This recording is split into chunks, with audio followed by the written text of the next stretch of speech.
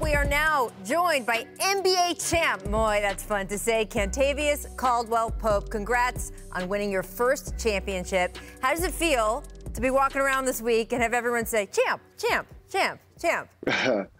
Man, it feels great, just to have that name attached to mine.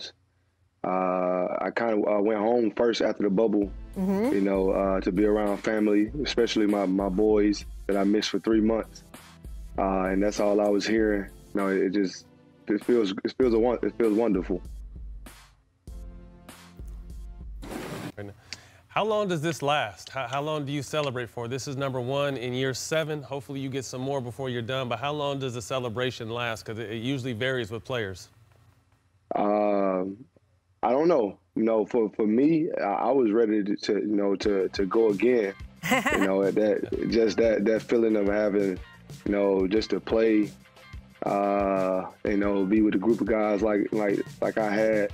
It was fun, and I was ready to go, right away. But I don't think the partying and enjoying the moment lasts long because of this, how the season has went this year, and the time we're going to start back. So I feel like we enjoy the moment that we have and get back to it.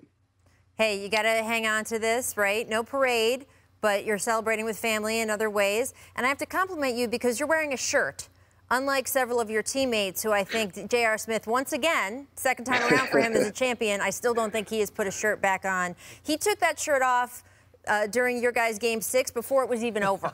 And as far as I've seen, that shirt has not come back on yet again. So congratulations, not only a title, but being fully clothed. We really do appreciate that. I will say that Lakers fans can sometimes be a tough crowd to please, right? And it's not just you. I want to play some sound from Danny Green. This was after he missed what would have been that game-winning 3 back in Game 5 of the NBA Finals. Take a listen.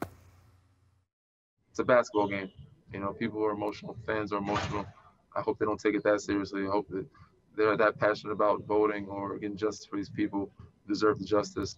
We'll get some better change along the country. But it's a basketball game in the day, and I know that they're just taking out their emotions and they need somebody to blame. And it came down to that last play. And of course, I'm the easy target. I thought it was so interesting what he said there, not just that part, but actually what I thought was even more interesting, he said, it doesn't bother me that much because he said, I've been conditioned by Lakers fans all year and throughout the bubble being critical of me. You had Lakers fans critical of you, frankly, since the moment you signed that contract. How tough has it been to weather that storm to get to this point and then have everyone turn around and be so happy with you during this final series?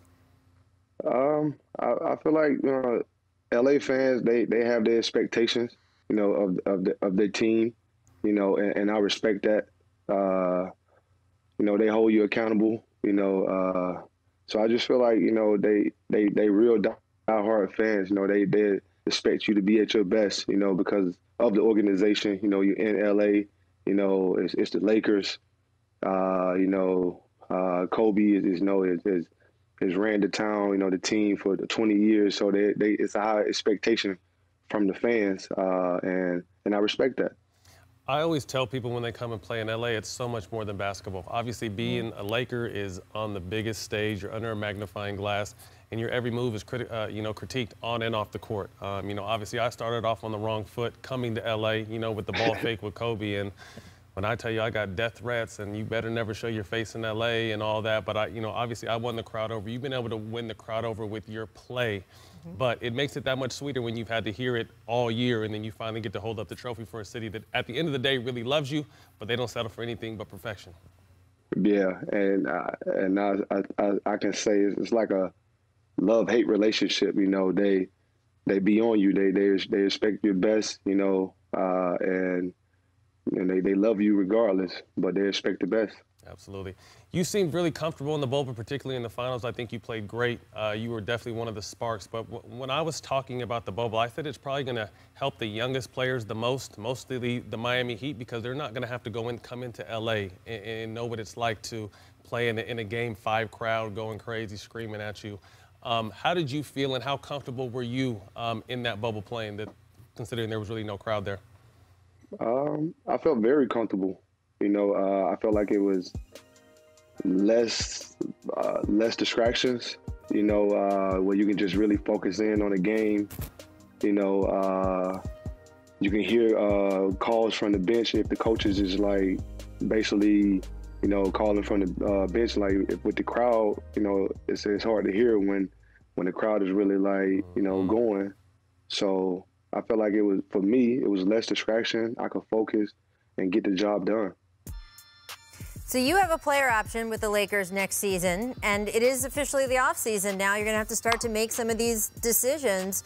You could probably get not just more money somewhere else, almost double somewhere else, but playing on a championship team has a lot of value. Playing in LA has a lot of value. Are you planning on returning to the Lakers? It was nothing in the world that I would love to come back, you know, to defend the title. You know, that, like I said, the moment of just holding that trophy up, you know, gave me, you know, more motivation and inspired me to, you know, try to get it again. But, you know, I do have that option. You know, I'm going to leave it up to my agent to handle that side of the business.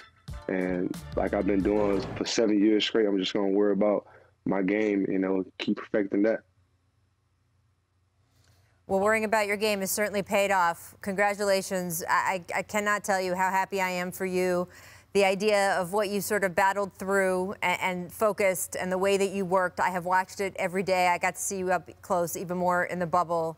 So impressive, the contributions you made to that team in the finals. And you are very much an NBA champion. We're going to look forward to seeing what you do next, sir. Congratulations. Thank you. Thanks for watching ESPN on YouTube. For live streaming sports and premium content, subscribe to ESPN+.